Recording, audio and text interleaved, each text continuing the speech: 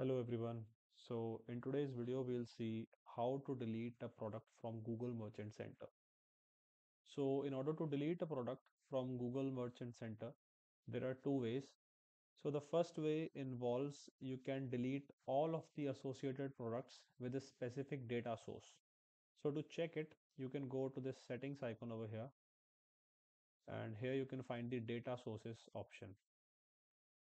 So here all of the data sources which you are using in your Merchant Center profile would be visible. So in my case, I'm using two data sources. So one is the native merchant center in which all of the products which we add one by one comes over here. And the other is using my content API, which is through my Shopify store. So let's say if I want to delete a sample product, uh, this one. So its data source is merchant center. You can check the products data source from here. So I can go to simply data sources, and this is the merchant center data source. So if I go to this actions tab and I click delete source, then all of the products associated with this data source would get deleted. So the second way to delete a product is to manually delete a specific product.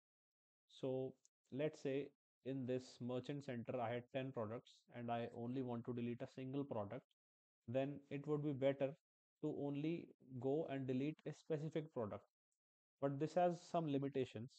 So first of all, you can achieve it only in those products which are added through this merchant center. And if you want to delete a specific product, say from this content API, then you can't do it directly from Google Merchant Center. You have to do via this content API settings. So in my case, if my product is from Shopify, I have to delete it on Shopify. So now let's see how to delete a specific product from Merchant Center. So to do so, you have to go over here. So this is the product.